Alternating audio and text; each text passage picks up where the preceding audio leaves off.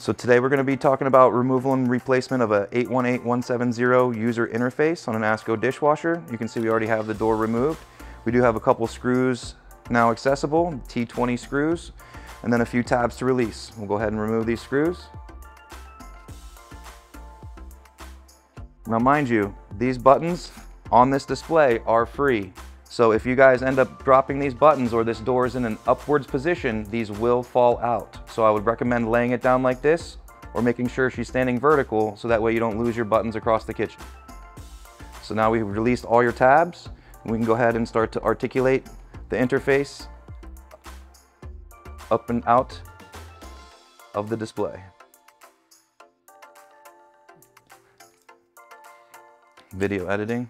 We're going to go ahead and replace the user interface. You reinstall the interface. Make sure she clips down nicely. Make sure all your buttons activate an actual internal button before you secure.